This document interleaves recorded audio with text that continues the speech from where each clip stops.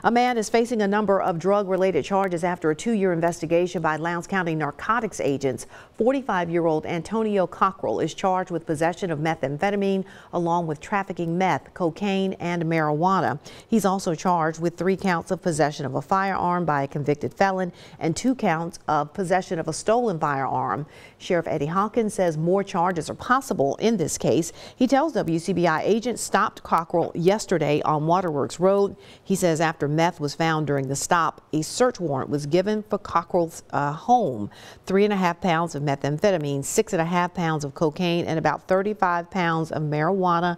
That is what those agents found there. Several guns and about $10,000 also in the house.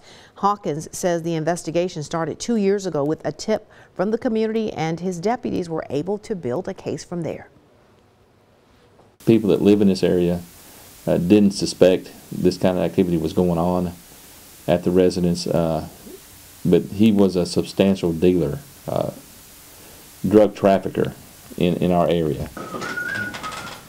Cockrell is a convicted felon. Hawkins says his deputies also, or rather always, follow up on tips from the community, and that's what it takes, he says, to make these type of arrests.